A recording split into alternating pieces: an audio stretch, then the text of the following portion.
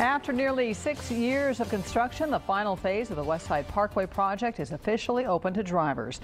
A ribbon-cutting ceremony was held today to open the section of highway between Allen Road and Stockdale. The project also includes a new bridge over Renfro Road, new signage, wood chips, and erosion control.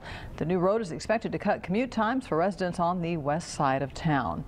But the project hasn't been easy and does have a couple of drawbacks, at least for some nearby homeowners. 23 ABC's Leslie Marin is live tonight along the parkway to tell us all about that. Leslie. Jackie, we're standing at the intersection where Stockdale Highway now meets the Westside Parkway, and you can see tons of cars are already using this exit. But take a look over here. This sound wall that was supposed to be placed in this area is a big problem for the homeowners in that neighborhood. Homes in this area now sit less than 50 feet away from the Westside Parkway, and it's a sound wall that has become the biggest problem for residents. One woman we spoke to today says the city promised her a wall would protect her home, but so far she's already having problems.